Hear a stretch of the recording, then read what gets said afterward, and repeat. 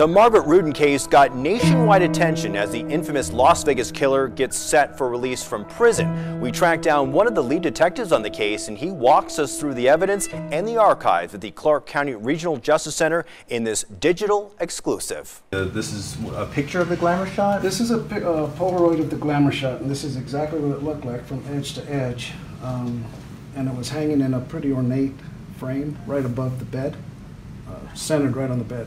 And the blood, the high velocity mist was right in this direction here, which fit perfectly with our theory that he was shot while he was asleep, because this is the way his head was. Mm-hmm. The glamour shot would have been like this, and then there's this phenomenon called high velocity mist. Mm-hmm. When a bullet enters the enclosed skull and creates a hole, the subsequent bullets that come in there have so much pressure and velocity that it sends blood flying out of the hole that was made by previous shots. Mm-hmm. And that's how the blood spatter got on the picture, and she never looked close enough to see that until she had it taken down and had Augustine Lovato clean it up the place. Mm-hmm. And this is what she took to the photography studio and said, "Can you, my grandkids got chocolate syrup on my picture, can you clean it up for me?" is what she told him.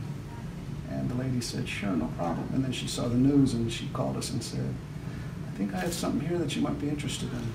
How crucial was that glamour shot? It was one of the most compelling pieces of evidence that we had, because we knew exactly where it was. There was no argument where the picture was.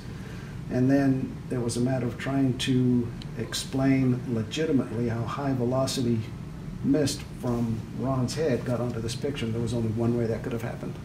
It wasn't from him picking his nose and flicking it on the scene or anything like that. The only way that could have happened was a result of gunshots going into his head. Emily, anything at all before we move on? That's super interesting. Sorry, I'm just listening. Yeah, that was pretty. It was pretty compelling. And then I don't know, was thumbed through these photos. Yeah. So this was back in Revere. This was part of her disguise, her looks kit. That's Jimmy right there. My partner, Jimmy Vaccaro. This was the apartment complex in Revere, a little suburb of Boston, where she was captured. There's her wigs to go along with, disguising who she was. Fake IDs. That's what she used to basically trick authorities. Right. This is exactly what it is. And these are passport photos, and you can see that's actually Margaret, but with a wig and makeup. And this picture here is the actual Annette Boatwright. And she was assuming her identity. She had stolen Annette's driver's license from her home in Arizona. This was a surveillance. This is Yehuda Sharon. That's Yehuda. This is LAX. After we had served the search warrants at the house, she called Yehuda and says, "I got to get out of town," obviously. So they drove. We had them followed and surveilled from Vegas to LAX, and LAPD took these photos of her and Yehuda. I forget which gate it was, but she was headed back home. And home was? The Chicago area. Chicago.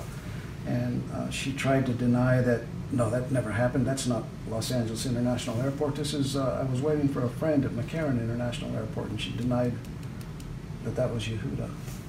But obviously it was. And here they are talking, and before she got on the plane. So the LA guys did a pretty good job of surveilling her. So you had undercover guys that were following her, and they were able to snap these. Yeah, in fact, we surveilled her to State Line, and the LASO met us at State Line. We gave them a complete description. They took over the moving surveillance of the car, and once it got to LAX, they were able to get all of these pictures, and they had no idea that they were being followed, none at all. How did she meet Yehuda Sharon? How did she meet him? Yeah. At the Las Vegas Country Club. It's behind the, well, now it's called the Westgate, but it was the Hilton at the time, and it was a place where, really influential people lived and socialized there. That's how. He was the ladies' guy of the club. That's all he did, was go there to try and meet rich women and befriend them. I think there's a name for that, but I'm not sure how it's spelled. They were a match made in heaven, I guess. Yeah. Yeah. So, yeah, these are all.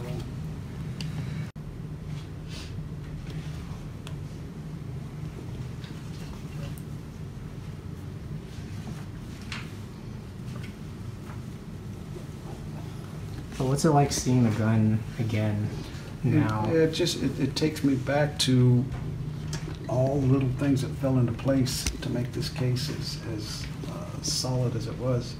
You know, a freak encounter by a guy that was out scuba diving, and he finds a murder weapon unbeknownst to him, and he did the right thing. He turned it in to the park rangers, and the park rangers called Metro and said, "Hey, we got a gun out here," and they said, "Yeah, okay, thanks." We put it in the evidence vault. One little slip in that series of events and we wouldn't have been able to connect that. And that's why Torrey Johnson was so valuable in his expertise and recognizing the unique marks that were on the bullets that came from his skull to the bullets that came out of that gun. He remembered, he goes, "Man, I've seen these bullets somewhere before. Where have I seen them?" And he put two and two together. The guy should have got a medal for that. And what was it like when you got the smoking gun, I Oh, guess? yeah, I mean, that was the eureka moment. I mean, I'm sitting down at my desk and my partner's, we get the phone call from Torrey Johnson. He goes, "You're not going to believe this." I said, "What, Torrey, did you win the lottery or something?" He goes, "No, but you guys just did." I said, "What's that?" He goes, "I have the murder weapon from Ron Rudin." I almost dropped the phone. Wow, that's unbelievable. Yeah, it'll be the grand slam if if you were able to get it, because we could look at it and see where the blood spots were removed from, and it just jumps out at you. This is his funeral book. Oh.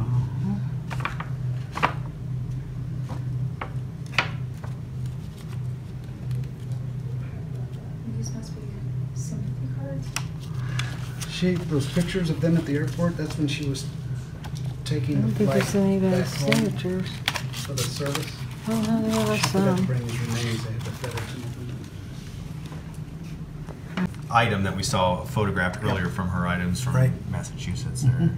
She sure liked pictures of herself. She did.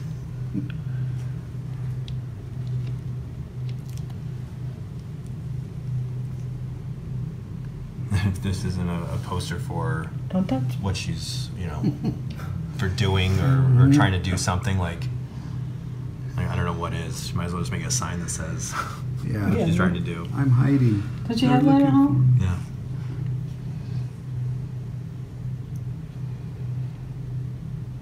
Can you take it out of there? Yeah.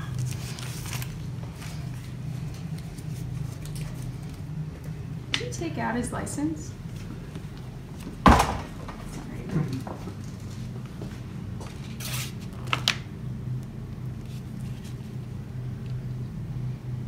Boy, now I'm trying to remember where that was from when we found that. That address is his office. 5112 West Charleston Boulevard.